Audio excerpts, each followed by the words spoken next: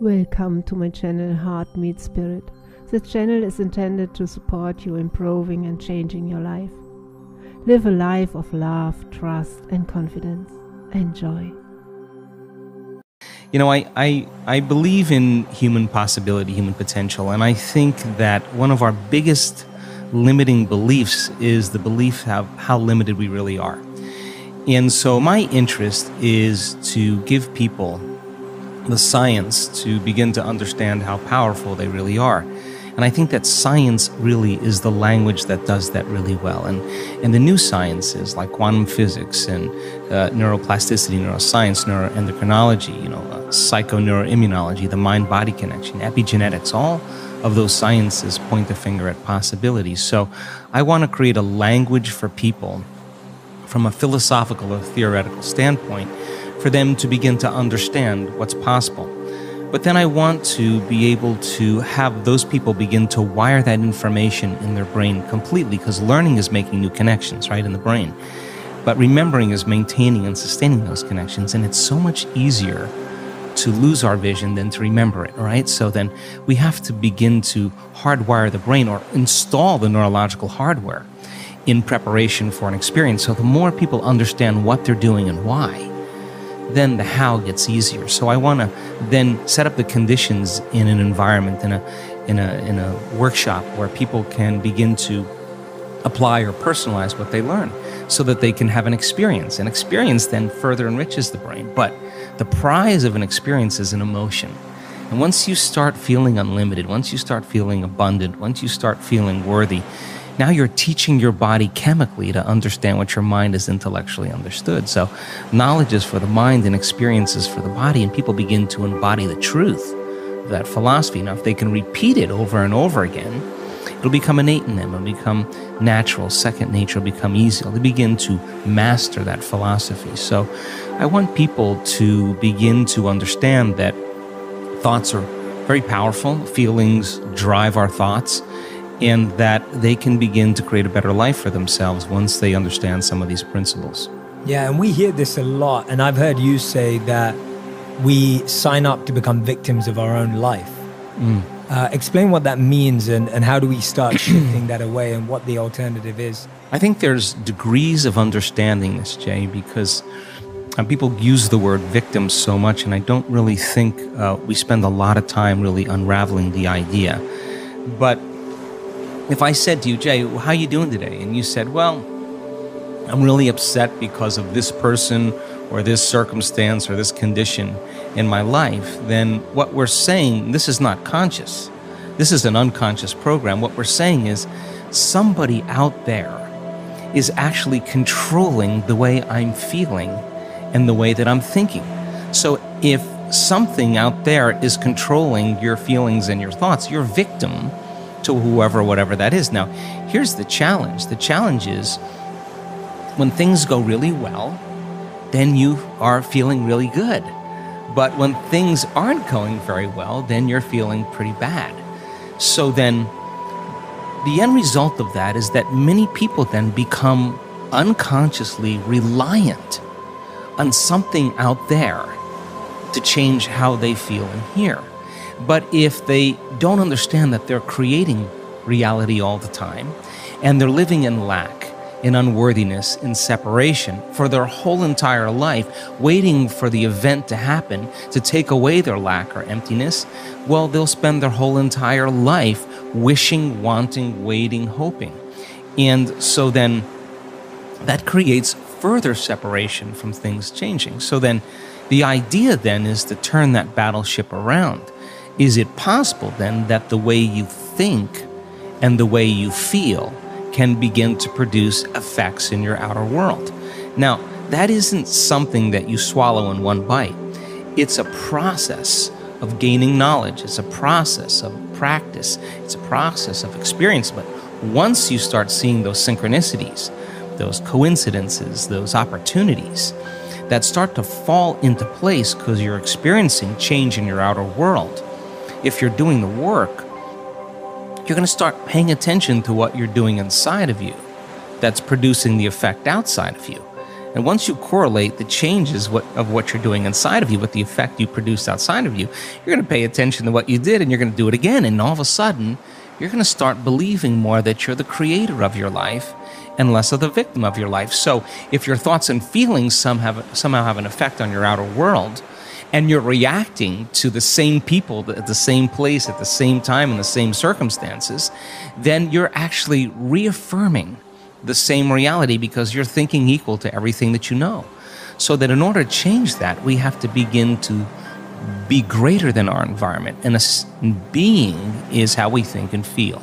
So when people begin to practice this, they're not so quick to give their power away to the person or condition in their life, because the stronger the emotion you feel from some problem or condition in your life, the more altered you feel inside of you, the more you pay attention to the cause. Well, where you place your attention is where you place your energy. So you're giving your life force, you're giving your energy away to that person or problem that you could be using to heal, that you could be using to create a new future.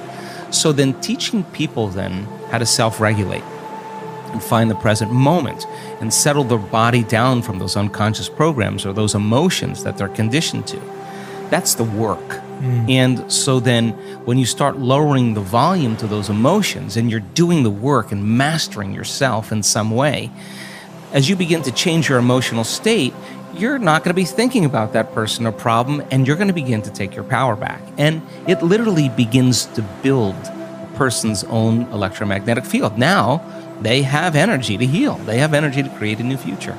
That's amazing. And before we dive into that, I want to ask you this, because we were just speaking about this earlier, that 10, 15 years ago, a lot of people would have struggled with these ideas, and it took a bit of pushing, but now people are coming to the events that you're doing a lot more open. You know, all of these themes and topics are becoming more broader conversation. People are hearing about these ideas. Tell me if there are still any people who are skeptical listening, or if there's anyone listening and just like, yeah, I've kind of heard about this thought thing before, but like, share with us some examples of how you've seen this transform some of the biggest things in people's lives. Well, first of all, 15, 20 years ago, everybody wanted to stay in the philosophical realm. Nobody wanted to do anything with it. But this is a time in history where it's not enough to know. This is a time in history to know how. Because information is so available, right? I mean, you don't need a doctor, you don't need a priest, you don't need a rabbi, you don't need a governor, you don't need a teacher to gain information. You don't need an authority any longer. Because of technology, we have access to information. Well, information creates awareness. And awareness is consciousness. And you can't have consciousness without energy. So people are beginning to wake up with a greater level of awareness of what's possible. So 15 years ago, 20 years ago, 10 years ago, I walked out and there was always a little resistance. But now people are coming because they want to actually experience the truth of it. So that makes my job easier, because I can just walk out and just fire away, because people are prepared, they're informed, they're ready. So anything that's not consistent with that energy or that level of awareness, those paradigms are beginning to break down. Whether it's education, whether it's religion, whether it's politics, economics, the environment, the medical model, everything's collapsing because people are informed. So I love that idea, because when people show up and they say, well, listen, I understand that I have a health condition. I understand that it's taken me 10 years of being unhappy, 10 years of living in stress, 10 years of living in fear. That's actually begin to signal or select and instruct the gene that creates the disease. Well, it may take me some time then to unlearn that process, to break that conditioning process. So there's a practical understanding now. But something amazing has happened. I mean, we've spent over 10 years doing very advanced scientific studies. We've done over 8,500 brain scans. We've measured so many thousands of hearts, because if you're going to create a new future, it It requires a clear intention and elevated emotion. Well, let's train our people how to create really, really high-level brain coherence and really, really, really self-regulating heart coherence. Why? Because if you're going to believe in that future that you're creating with all of your heart, it better be opened and activated, and you better know how to do that, and you better understand the science of what happens. We've measured gene regulation, 7,500 different gene regulations. We know you can change your gene expression in 4 days. We've measured it. You're not doomed by your genes. You're your own genetic engineer. That you can lengthen your life. And we've seen telomeres actually lengthen 60 days of meditation. That you add days to your life. You're changing your genetic future. That you can strengthen your immune system by thought alone. That's the evidence from the scientific perspective. And people love the evidence because they start to see that's possible. You're not going to find that in a pharmaceutical commercial. You're not going to find that out there in the world. You got to really be hungry and look for it. So then that sets the stage for the person to come and want to have that experience. They may not be so quick to say, hey, I want to heal my body right away. They may say, I need to get my brain and heart coherent first. And I got to begin to put my effort into learning how to do this, like learning any skill. Then you have testimony, which is people with stage 4 cancers, people that are blind, that are seeing, people that are deaf, that are hearing, people with tumors on their thyroid, people with Parkinson's disease, with myasthenia gravis, with MS, with rare genetic disorders that medical science had no solution for, that struggled with all the conventional approaches and got absolutely nowhere, and then started doing this work, and now they're standing on the stage in front of 1,000 people and saying, yeah, I had stage 4 cancer. I did all the treatments. I did the chemotherapy. I've been getting worse. I stopped doing everything, and I started doing this work. And it took me 6 weeks. I just came from my doctor, and there's no evidence of cancer. There's no, on the scans, on the blood tests. My doctors want to know what I'm doing. And, you know, the patient says, well, I'm down-regulating genes for disease and I'm up-regulating genes for health. Doctors are scratching their heads saying, what do you mean? So now you have evidence in testimony, and evidence is the loudest voice. So just like a disease spreads amongst the community, you know, and alters, I think that health and wellness can be as infectious as disease. And so the person in the audience who's looking at the person with stage 4 cancer, and the person's telling their story, and it's not glamorous, and it's not a Hollywood version. This is real. They lost everything. They went bankrupt. They lost their friends. They lost certain things in their life, but they were persistent. And that person is the example of truth, and it's undeniable. Or the person who had a stroke and is blind. The doctor said your vision's going to get worse, and she has a transcendental moment, and she can see again. Like, that doesn't happen a year later after you've had a stroke. And then, you know, people having all of these transcendental changes that are going on. I think now that what's happening is I'm more surprised at this point than anybody, because I never thought how far this could go, right? So I'm super happy. I'm overjoyed with what's taking place.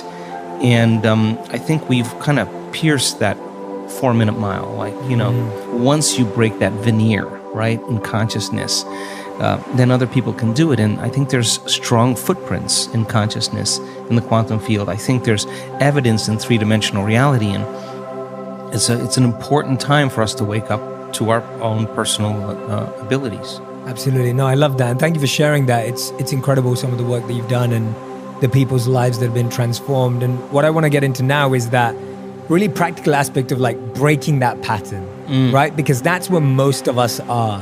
We have that negative self-talk. We have the victim mindset.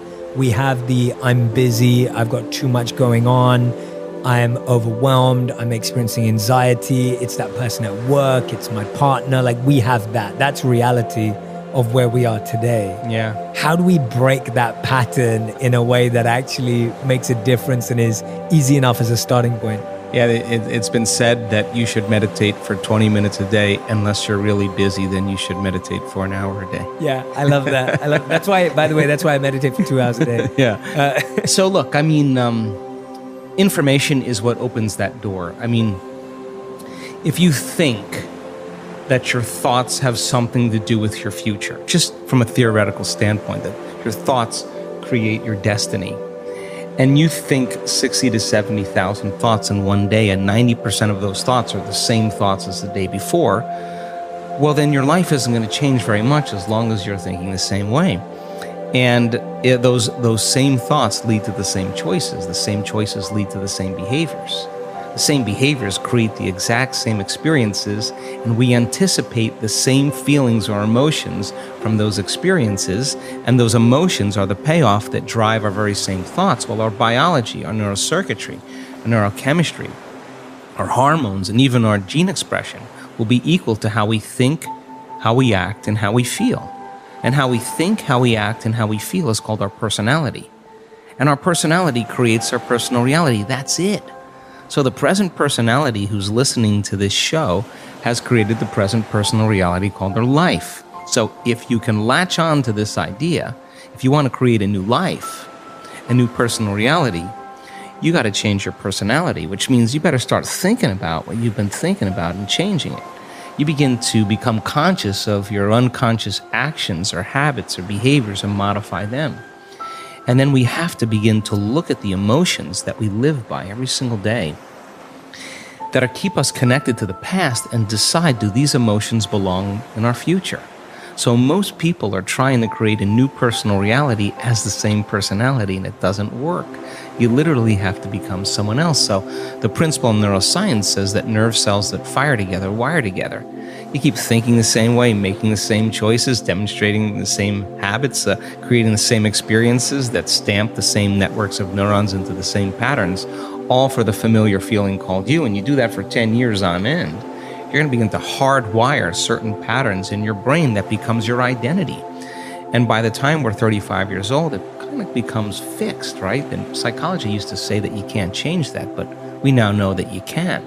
So then that kind of box in the brain, that is the habit of ourselves. It's we're 95% of the time running a series of programs. So then sitting and doing the work, we have to become disentangled from those programs. And so the moment you decide to do something differently or make a new choice, what most people don't want to face is that discomfort. And that discomfort, that uncertainty, that lack of predictability, that unknown is what people are afraid of, because they'd rather live in guilt. At least they can predict who they're going to be than take a chance in possibility. So when a person begins to understand this and you say, well, how long have you been this way? And they say, I've been like this for 35 years. And you say, why 35 years? Because 35 years ago, I had this one event. Well, the stronger the emotion you feel from reaction from that event, the more altered you feel inside of you, the more the brain narrows its focus and freezes the image and takes a snapshot. And that's called a memory, right? So then forget the memory. Just overcome the emotion, because it's the emotion that keeps you anchored to the past. So that sounds really good theoretically, but when you step out into that unknown, into that void, the body really is in a habit. And when a habit is when the body becomes the mind. Or if you're thinking about that past event and it's producing an emotion, well, you need an image and a feeling to start the conditioning process. So the body's either conditioned into the familiar past or it's hardwired in the predictable future, because it wakes up every single day and runs through the same series of routine actions. So the present moment then becomes the unknown. When people start feeling that discomfort, Jay, they'd rather get on their cell phone and call someone, or get up and say, I can't meditate, or, I have too much to do. They excuse themselves. They return back into that familiar feeling, because the body's actually telling the brain. A habit is when the body becomes the mind. So the body's stepping out into the unknown and says, ooh, I'd rather feel guilty, I'd rather feel unhappy than be in this discomfort. So then, at least then when they return back to that familiar feeling, then they feel safe. So they step out in the unknown, and the body starts influencing the mind, saying, you can start tomorrow, you're too busy, it's your mother's fault, it's your culture's fault, I don't have enough money, this isn't going to work. those are the programs in there that are standing in the way between you and your future. So then nerve cells that no longer fire together no longer wire together. So the act of observing those states of mind and body means you're no longer the program. You're the consciousness observing that program. So then to meditate, it means to become familiar with. So as you become familiar with those thoughts, you become conscious of how you speak, you become aware of how you act, you notice how you're feeling. The more conscious you become of those unconscious programs, the less unconscious you'll go in your waking day. Why? Because it's not enough to just have a great meditation and get up and get on the freeway and get in traffic and getting stressed. You just return back to the old self again. Our job then is to sustain that modified state of mind and body the entire day. And if you can, get ready, because something different or unusual is going to begin to happen in your life. And it will come as a coincidence or a synchronicity. And that's breadcrumbs from the divine saying you're on the path. Just keep doing it. There'll be another one. Just keep staying in that energy. And so teaching people then to understand that there's a formula that we now know, that if you apply that formula, you'll begin to see those changes. And now, as people are doing it more and more effectively, the results are going up as well. We just had Bond University. They just took a whole bunch of my brain scans from 10 years ago. Huge clinical study, a lot of analysis, and they're blown away by the speed in which the community can change brain and heart coherence. They know how to do it. It's not something that's separate from them. They've practiced it enough times that they now know how to do it. So what's the significance of that? Well, really simple. In your life, if you start returning back to the same reactions, to the same people and circumstances, you're returning back to the old self. So you got to stay conscious in your life. And if you're not being defined by a vision of the future, then you're left with the memories of the past, and you will be predictable in your life. So crossing that river of change from the old self to the new self, there's a neurological, a biological, a chemical, a hormonal, a genetic death of the old self.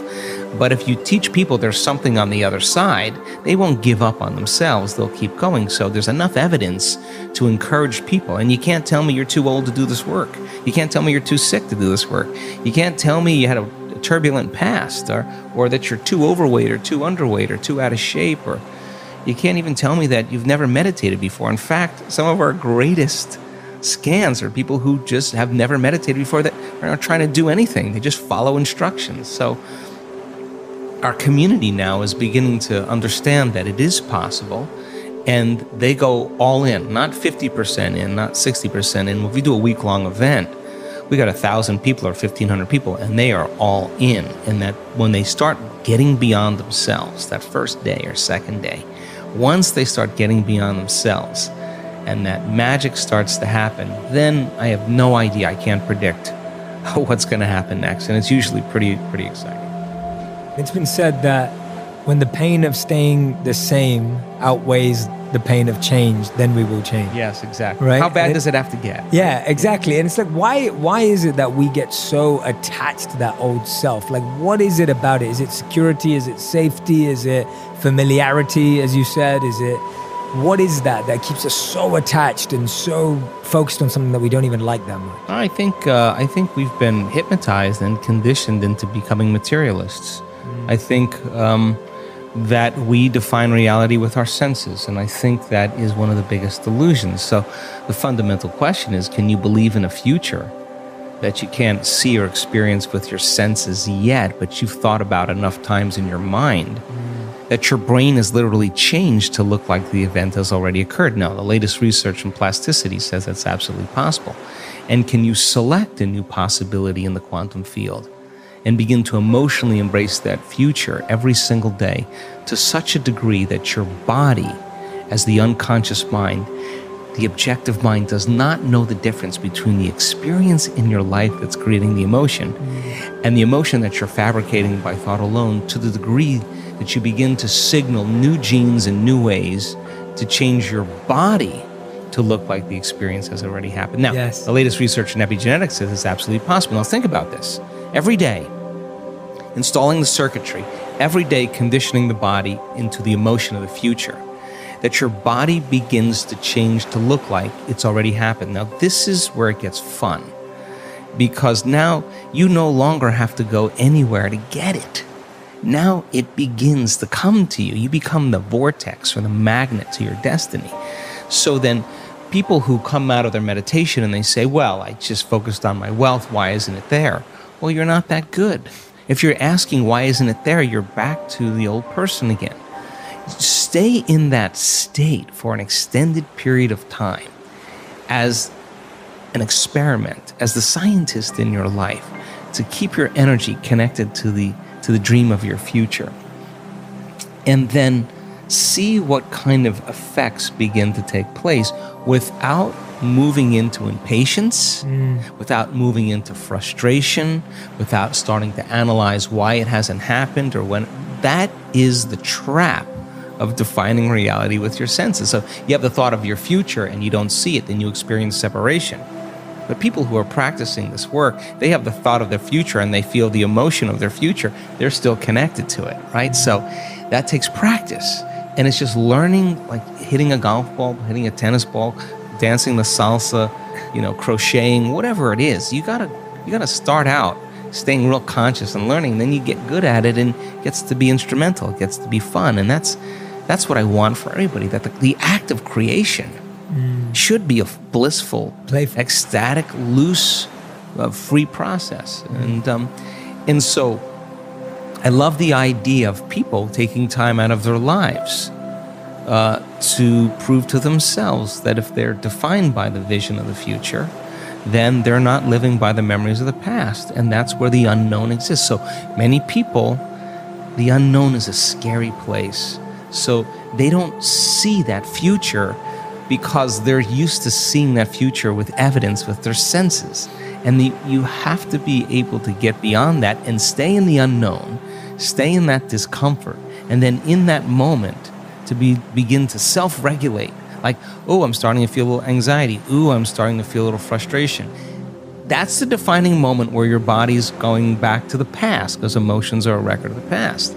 Or you go into routine again. So you catch yourself. It's a victory. And if you keep catching yourself, those victories add up. And it's not so much about your wealth or your health or your freedom or your new relationship. It's actually about who you become. And so overcoming the old self allows us to become somebody else. And there is that period of transition. Yeah. I call it the void, where there's just not a lot happening. And you just got to be able to keep going and continuously get to the end of your belief, where most people stop. I just had a fabulous conversation with someone this weekend. Broke through to the other side, and now there's so much magic happening around this person. But she's worthy now to receive it. And that is the key, because the universe only gives us what we think we're worthy of receiving. So we got to become initiated into this and understand that thousands of years of programming that says that we have to change things matter to matter, in three-dimensional reality. And it will take time, but to begin to connect to that resource called the quantum field and create from the field instead of from matter, there's a lot of unlearning that has to go on. Absolutely. And when you're catching yourself, what are you doing? Are you writing that down? Are you noting that down? Are you making a mental note? Like, practically, what is someone having to do to, once they catch it, then how do you deal with that emotion and anxiety in the moment that feels so heavy, that feels so real and trapping? And like you said, I was at the Facebook headquarters in Menlo Park a couple of weeks ago. I was testing out their new Oculus range of virtual reality. And all the studies behind virtual reality show now that you feel the same experience of hanging off the edge of a cliff in virtual reality, and your body displays the same symptoms as they would if you were actually hanging off a cliff. So just showing how imagination does mirror the other way too through virtual reality. But how that feels so real. Like our body gets, when you're stepping out off the ledge, you're doing it as if it's reality. And so that anxiety feels so real. What do you do after catching it? What happens to that emotion? Well, just like anything else, Jay, I mean, It's just like hitting a golf ball, you get back into a bad habit again, you know? You have to really begin to mentally rehearse. Like, so you ask yourself at the end of your day, I do this every day. How'd I do? How'd I do today, bro? How'd you do? Did you do good? Where'd you fall from grace? What was it that caused you to go unconscious for the rest of the day? Like, what was that moment? Now, if you're a student of life, you'll begin to contemplate, well, it was that person that said that thing, then I reacted, or I got this email, or things didn't go my way, and I started feeling angry or frustrated or fearful. The next time that happens, how could I evolve my experience? Now, you may have to search for some answers of the best model to build, or you may actually have a long contemplation and start to go, God, the next time that happens, I think I'm going to do this, or I'm going to do that, or I'm going to plan my behaviors. And the act of closing your eyes and rehearsing what you're going to do begins to install the neurological hardware in your brain to look like you already did it. Now the brain is no longer a record of the past. Now it's a map to the future. And if you keep installing that hardware, the hardware will become a software program, which means you'll just start acting like a happy person. Why? There's no magic there. You installed the circuitry. So that's more important than the news. Right. It's more important than answering any email or any text. It's more important than talking about your past or some dinner. If you can begin to just think about how you're going to do it differently, that's the building process neurologically already. So now you have to get conscious in order to do that. And it takes some time. It means you got to shut your cell phone off. You got to close your door. You got to take a break from everything out there and begin to practice. And so by experience then, you start noticing, oh, here it comes the frustration, here comes the fear. And now we've given people the tools to be able to self-regulate, to create brain and heart coherence. And so you see people say, excuse me 1 minute, I just need a minute. They take some breaths, they get back in, they connect to the energy of their future. This is incidental compared to where they're going. So they don't fall from grace. They don't allow their energy to drop. And so, in the beginning, it takes a lot because it takes a lot of energy and awareness to stay conscious and not go unconscious. But if you're persistent and you're determined and you're sincere, you begin to figure it out. You begin to say, I am not going to give my power away to that person or that circumstance when I can use it to heal or to create a new future. And so people then won't excuse themselves and say, I had a hard day yesterday, I had a fight with my coworker or my ex, and I don't feel like doing the work. Well, that's the time to get back on the horse. Yeah. Because it's all of those times that we self-correct. Those are the most valuable moments to us. People who've had profoundly transcendental experiences where we say, got lit up, they connected, and their brain goes into very, very high coherent states and super gamma patterns that are way outside of normal, and they have a transcendental download or connection that's mystical. They look back at their entire life. They don't want to change one thing in their past because it got them to that moment. That's the moment the past no longer exists. Now, by the same means, they look back at their past and they see all those tough moments where they overcame themselves and they fall in love with that person. They don't look at the good meditations or the things that went well. They know that it was those moments that got them to this moment. And I think then that's when they begin to understand that all of the hard work, all the effort in who we become makes, no one can take that away from us. So then once we arrive at that level and we experience whatever the dream is or whatever we create, the next thing is do it until you fully enjoy it. And then when it gets boring or predictable, let's go again.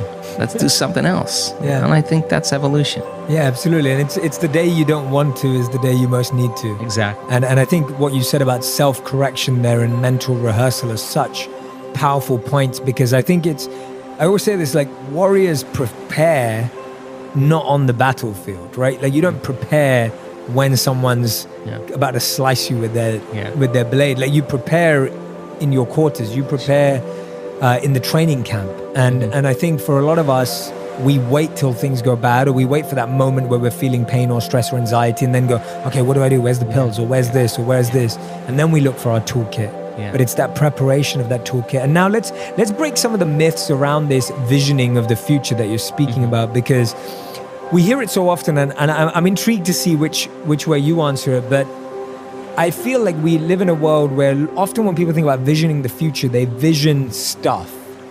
So you have a vision of the car you want, or you have a vision of an amount of money you want, or you have a vision of a home you want.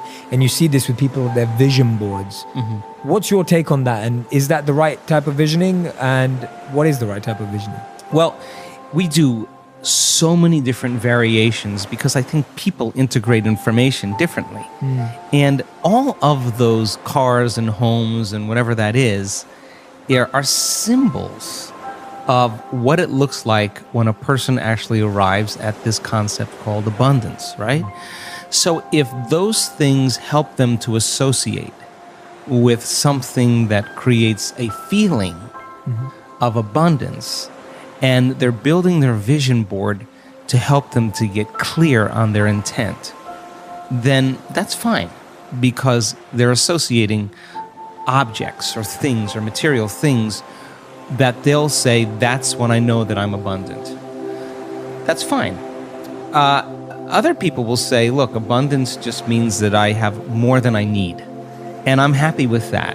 And for them, there's a feeling that is associated with that. And when they begin to dream about their future, they may see themselves in a scene or see themselves a certain way. I don't care what it takes for the person to get there, because once they have their abundance, and this happens quite a bit in our work, when you finally have everything you want, there's only one thing you're going to ask yourself: how am I going to contribute to the world? How am I going to make a difference? So we use different tools to help people to get to that point. But if the person's doing the vision board and they're saying, when I get my new car, I get my new house, I get my new relationship, then I'm going to feel so great. Well, then they're back to the program, waiting for it to happen, for them to feel the emotion. They're believing their outer world has to change in order for them to feel better. There's no effect of drawing the experience to you with that way. So the person has to use those tools to get them into the emotional state for them to feel like it's already happened. Now think about this. If you get up from a creative process and you feel grateful, you feel a love for life, you feel a joy for existence, you feel a passion for the moment, you will not be looking for your future, because you'll feel like it's already happened. It's the moment that we start feeling those self-limiting emotions that we feel separation, and then we start looking for it again. Well, then, if you're waiting, you're not creating, you're in separation again. So then, whatever it takes for you to move into a state of being. And what is a state of being? Thoughts are the vocabulary of the brain. Feelings are the vocabulary of your body. How you think and how you feel creates your state of being. So then if you wake up in the morning and you come back to your senses with a clean slate and you say, I don't feel anything, and you say, well, let me start thinking about all the problems in my life. Well, all those problems are connected to different people or different objects or things at different times and places. The moment you remember your problems, a memory is a record of the past. You're thinking in the past. Every one of those problems has an emotion associated with it. So all of a sudden you start feeling unhappy, you start feeling bitter, you start feeling frustrated. So now your body's in the past. So then most people then create a state of being that's connected to their past. And if they're in the familiar past, then they are going to crave the predictable future, and they're going to fall back into routine. So then we want people then to get very clear on that vision of their future, however they do it, and begin to combine that clear intention with an elevated emotion. And the stronger the emotion they feel from the vision they're creating, the more altered they feel inside of them, the more they're going to pay attention to the pictures in their mind. And now they're remembering their future. And biologically, It's exactly the same as remembering your past. In fact, if you're not being defined by a vision in the future, it means you're making your past more real than your future. You're falling in love with your past. You're more in love with your past than you are with your future. That you're believing in your past more than you're believing in your future. When you get to that moment where you have that feeling, that's your compass, because that feeling is going to drive your behaviors. It's going to drive more of those thoughts. And when you feel that feeling and it's visceral, no person, no thing, no experience will stand in the way between you and that vision. And you will be initiated by the universe into wealth. You will be initiated into health. You'll be initiated into freedom. Those people, all those people that have healed themselves of all those different health conditions, they are so humble and so happy, and they feel so great that they would never trade this feeling because of what you thought of them. They've left that program behind a long time ago. They actually don't care how you think of them. They actually are so happy with themselves that they're no longer dependent on anything outside of them. Now, I think that's a really important moment, because that's the moment we give people permission in our lives to do the same, right? And I think that more and more people are beginning to figure that out as they do this work. Absolutely, yeah. And I love that. I often say that if you're always waiting for happiness, then you're not creating your happiness. And you're saying wait and create. And I really think that that's such a powerful message. And whoever's listening or watching right now, like, let that really sit with you, because if you're always waiting, if you're always postponing, if you're always delaying, if you're always expecting, again, like you said, an external thing to change your internal reality, then you're again back at level one. Yeah, and look, I mean, we're in a convenience-based society. I mean, if you lose your internet connection or your cell phone doesn't do what it's supposed to, people get angry. Like, that's 20 seconds, right? So here you are creating something out of nothing, and you don't have the patience. Well, that has to come out, because a very, very masterful person who is abundant had to own impatience. So then never make it be about the end result. Make it be about effort. Every day you're overcoming. Every day you're out of the bleachers and you're on the field and you're giving it your all and you're practicing, keeping your energy up, greater than your habits in your body or the emotional conditioning of your body, greater than any circumstance in your environment, and sustaining it for an extended period of time. And then all of a sudden, when you're connected to the energy of your future, and you know what that feels like, you will know the moment you return back to the energy of your past. And if you tell me it's because of your boss or your coworker or your ex, I'm going to say, you're back to the unconscious program, that you're the victim of your life, right? Absolutely. So then it takes some unlearning, and the unlearning process is the most important process, because once you do that, you're clearing out room for the next creation to be easier, and the next one to be easier, because you're starting to understand the formula a little better, and you start saying, I'm not going to take that personally, or I'm not going to react, or I'm not going to go back to that person again. I'm just going to self-regulate again. You only need a few experiences to know that this is the truth, and then you start managing your attention, and you manage your energy a lot better. And I think that I always say, I don't care that you fall off the horse. I just care when you get back on, right? Because some people fall off and then they have to go into guilt and analysis, and they take weeks. And well, you could have just said, I fell off. Let me just get back on and keep going here. Yeah, I've heard you say that people use and I talk a lot about relationships in a lot of my content. My audience likes learning about relationships. They're obviously such a big part of our life. I've heard you say that we use relationships as a mechanism for our addictions to certain emotions. And tell me how we do that and how to snap out of that, because I think sometimes we're kind of like, okay, well, I'm not doing it, but you're using someone else as your crutch. Well, look, I mean, I think that emotions are energy in motion. And so let's just say that we share the same experiences, okay? We're friends and we share the same experience. You're from London, I've been to London, my daughter lives in London, and we have, hey, you do this, I do that, you did that, you own this, I own that, So what we do is we actually look to see, when we meet people, if we're matching neurologically, if we're matching emotionally. So if we share the same experiences, we share the same emotions. And if we share the same emotions, we can relate to one another. So this is where it gets sticky. So then the moment you start saying, that person did that to you once, yeah, that person, I had a similar experience, that person did that to me. Now we open the door like, I'm going to use you to reaffirm my attachment to that emotion. And let's just work it up so that you can suffer and I can suffer, and then we can have a conversation. And literally, we're sharing the same energy. And if we're sharing the same energy, we're sharing the same information. And we're bound by an invisible field of energy that keeps us connected. Yes. So then what does it take to break that energetic field? An energy that's greater than the energy that's holding it together. That's how you separate atoms that become a molecule. They're bound by an invisible field of energy that's keeping them connected. So you got to use a greater energy than the energy that's holding them together to separate them. Well, in order for you to change, then, you can't have energy without awareness or consciousness. You got to go to a greater level of consciousness and change your energy. And nobody changes, Jay, until they change their energy.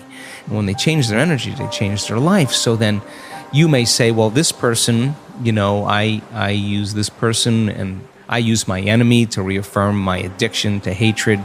I use my coworker to reaffirm my addiction to judgment. I use my ex to reaffirm my addiction to resentment. That we have these different people in our lives that we need to remind us of who we think we are. The enemy dies, and you find another one.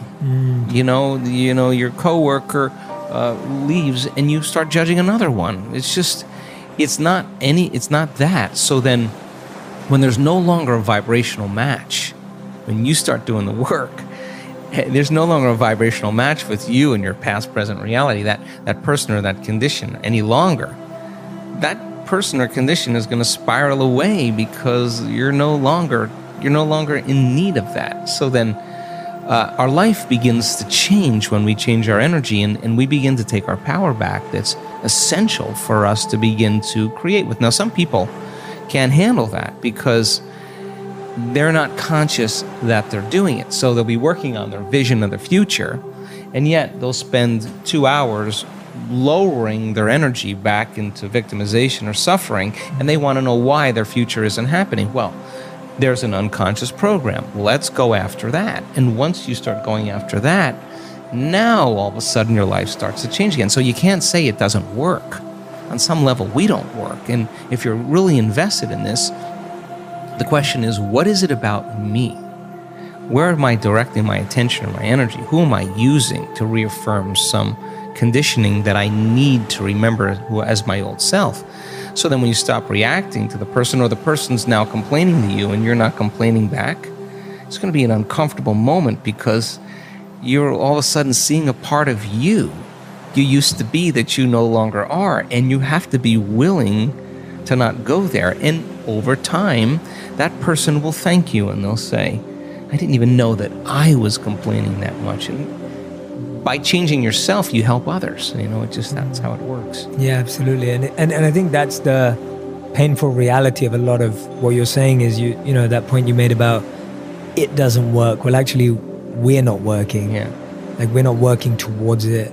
Our proportions of future versus past are totally off. Right. And so we want our future to grow, but we spend 50% less time on it than we do still in that past programming. Right. And I think that's kind of like the hardest pill to swallow. It is. It's like the most painful one. But look, how bad does it have to get? I mean, to what denominator, to what lowest level do you have to reach before people really make up their mind to change? My message is, why wait? I mean, when you're feeling so altered emotionally, you feel so bad, that's the moment you could actually see yourself for the first time, because you're not answering your cell phone, you're not responding to all your texts, you're not watching TV, you're not going out to dinners, you're not calling people back. Something's altered in you, and you're starting to become self-aware, right? So then people wait to that lowest moment where they can start to see themselves through the eyes of somebody else. Well, if you're waking up every day and you're combining a clear intention with an elevated emotion, and you're changing your emotional state to be elevated. You could still see the old self from an elevated point of view and stay conscious than from a limited point of view. And that's what I want for people. Like, let's go. I mean, what do you got to lose? People are going to start wondering, like, did you change your medication? What's up with that guy? Something's different about him. You're not predictable any longer, right? And we say to our community, you know, when you're changing, you just stop talking about it.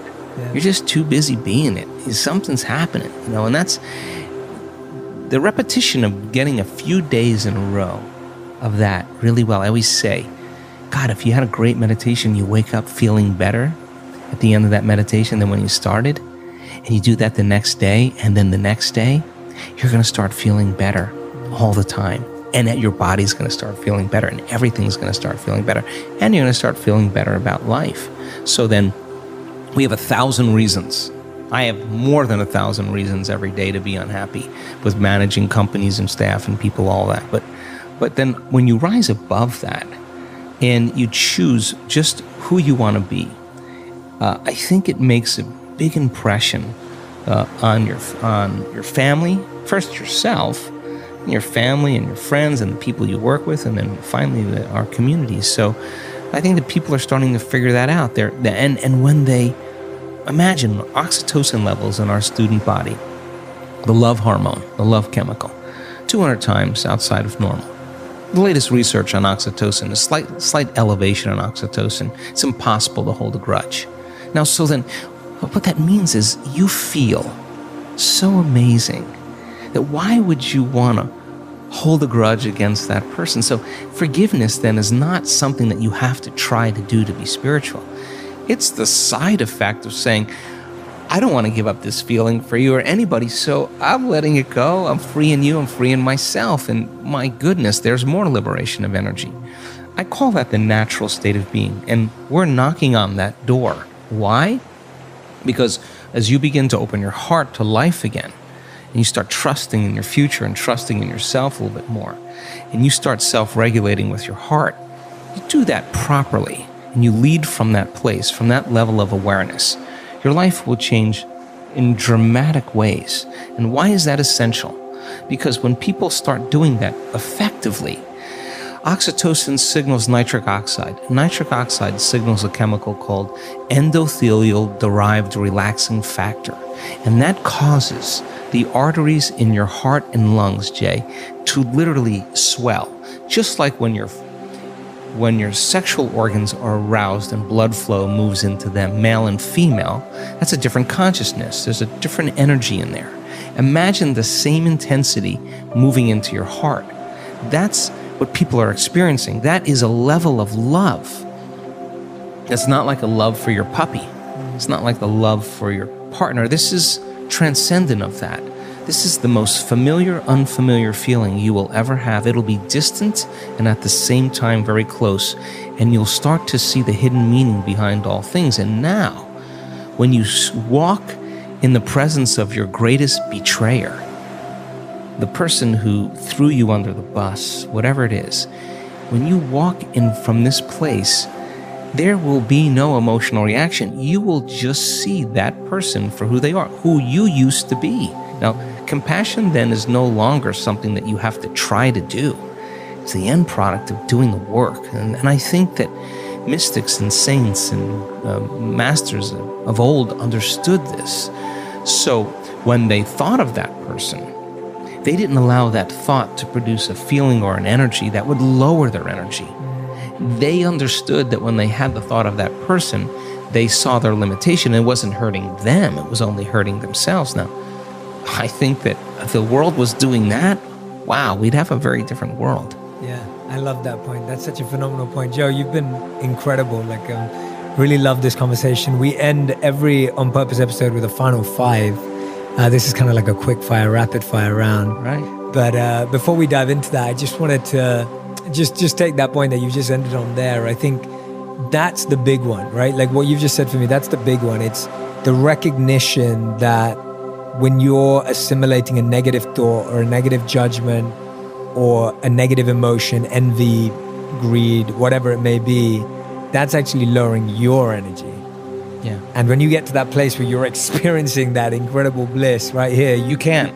you can't. Yeah, and even if you have the thought, and the thought will still come because we still have those thoughts. But the thought will be an understanding of human nature, because you're no longer at that vibrational level any longer. You're rising above it, you know? And I think more and more people are starting to figure that out.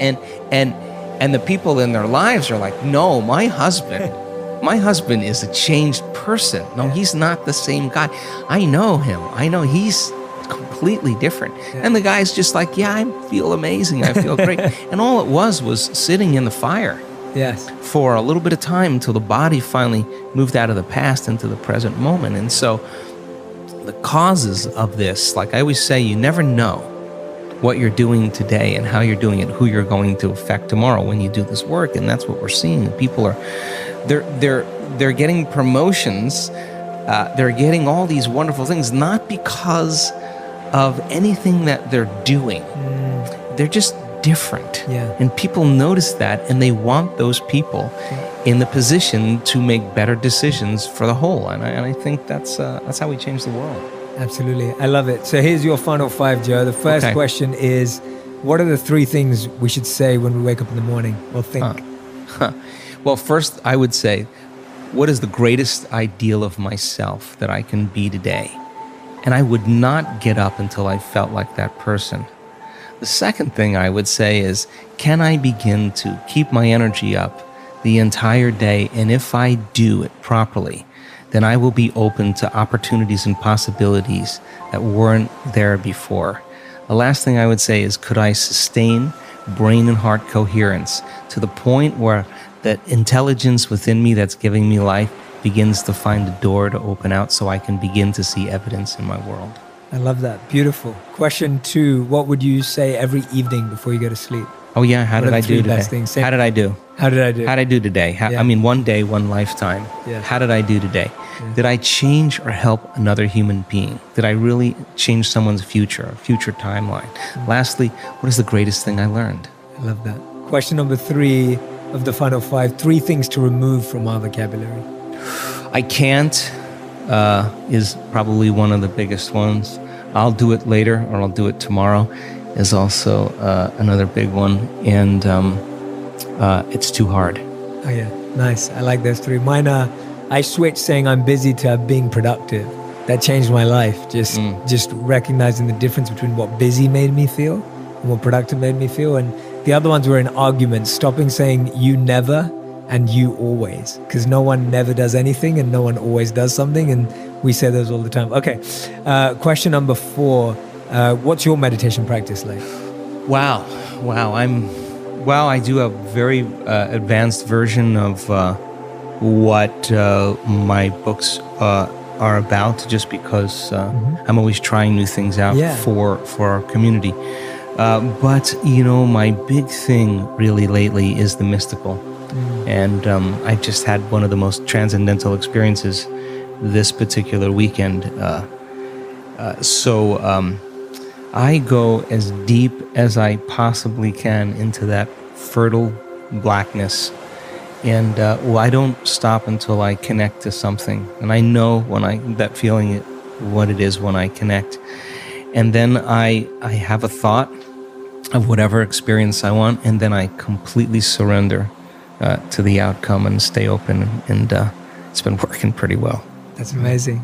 And question number 5, if you could give everyone in the world an experiment to do for 30 days, one activity that they'd have to do every day for 30 days, what would it be? I would ask them to take out a piece of paper and write down every thought that they've been thinking that's standing in the way between their future and where they are. To write down every habit or behavior, even how they speak, that stops them from becoming the person that is healthy, wealthy, or free. And then to begin to recognize the emotions that keep them in the same state of being every single day, and become so conscious of those thoughts, behaviors, and emotions that they wouldn't let any of them slip by unnoticed by them. Then I would have them write down the thoughts they do want to fire and wire in their brain. I would have them write down what the behaviors look like of a great person that they wanted to become.